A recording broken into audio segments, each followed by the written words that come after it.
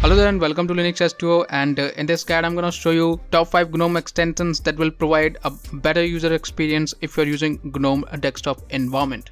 Now before proceeding to the video, I would like to point here that in order to install these extensions in your system, you need to enable extension support in your Gnome. So if you're new to Linux or you do not have Gnome extension setup, then check out this video guide. This will show you how to enable the extension support in your system if you're using Gnome desktop environment, and this will also explain about Gnome extensions.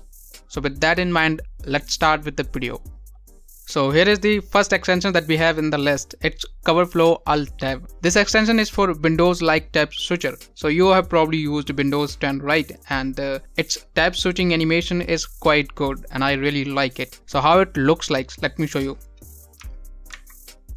So you can see this is pretty Windows-like animation. So this is for switching the tabs.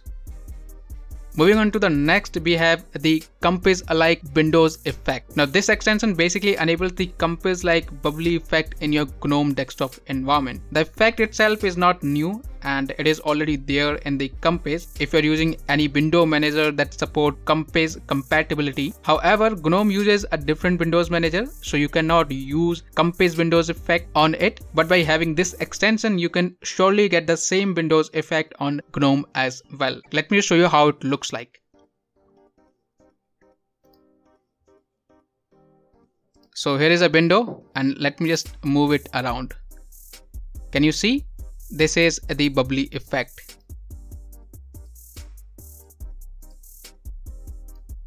Coming up to the third extension in our list, which is this one. I did a recent video on this. This is CompassMagic Lamp effect. Now this is going to be very familiar to those who have used Mac OS before. This extension enables the lamp, or some may call it a Zinny effect, on the application's windows. So when you minimize or maximize any application window, you will see the lamp or Zinny-like effect, which is amazing.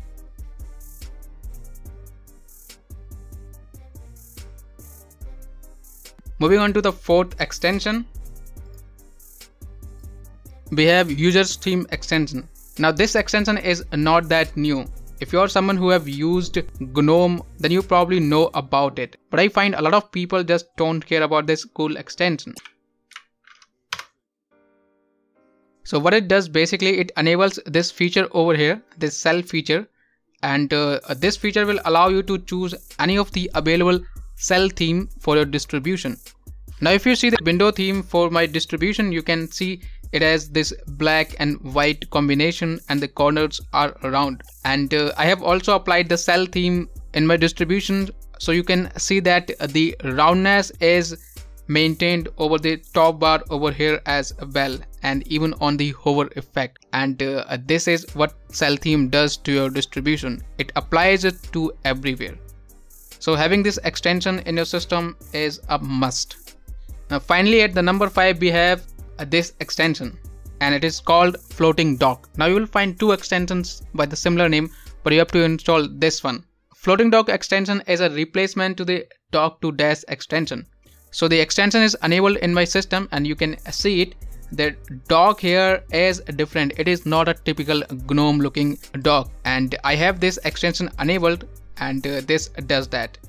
So someone on the internet forked the Dash to Dock extension on the GitHub, and that guy added some of the features that were missing in the extension. So for example, the floating margin and the roundness, these features are not available into Dash to Dock extension. So that guy has added these features. So what this allows us is that we can control the radius over here, the corner radius basically, and we can also control the margin, how much up we want the dock. And that is really amazing. And by doing so, it maintains the overall theme of my distribution. So this was the list for the top 5 extensions that enables a rich user experience in Gnome. I hope you find this list interesting. Let me know about it in the comment section below. Hit the like, subscribe to the channel if you haven't, and I shall catch you in the next one. Till then, take care and keep enjoying Linux.